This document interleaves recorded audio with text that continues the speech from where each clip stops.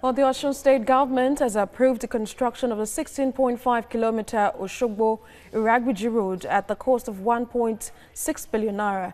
This comes after a citizens' needs assessment was carried out by the state governor, Oyetola, last year.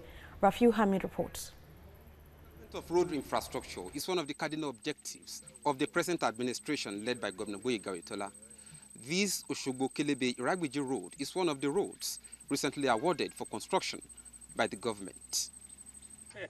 For many years, residents and motorists flying this road have been lamenting the bad state of the road.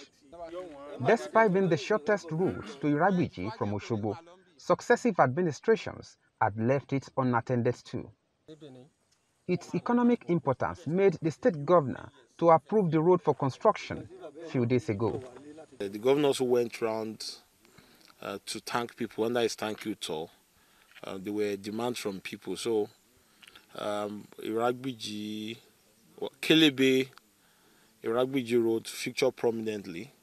And because of the economic importance of this road, that has never witnessed tarring asphalt, we felt it was necessary for us to do it. Because we know once this road is done, several towns will benefit from it. Quality and timely delivery is of essence. I can assure you that all of us will be up and doing to ensure that the timeline is met. If possible, you can even achieve it before the 8 months promised by the contractor. Completion period is 8 months, and the contractor will mobilize to site any moment from now. Residents are happy that their efforts have now yielded results. Our sincere greetings goes to the governor of Osun State and Iragbiji of Iragbiji. Like somebody who is pregnant who wants to give birth. If he's coming in a rough road, anything can happen. So based on this, we really appreciate the effort of the government.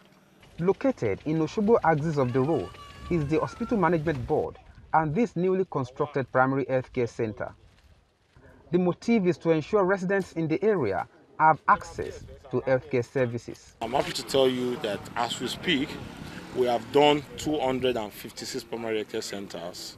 About 60 are under renovation, and anywhere from now we are going to award the remaining 17 to make it 332. The governor had approved a new salary structure for health workers in the state. Rafiu Hamid, TVC News, Osogbo.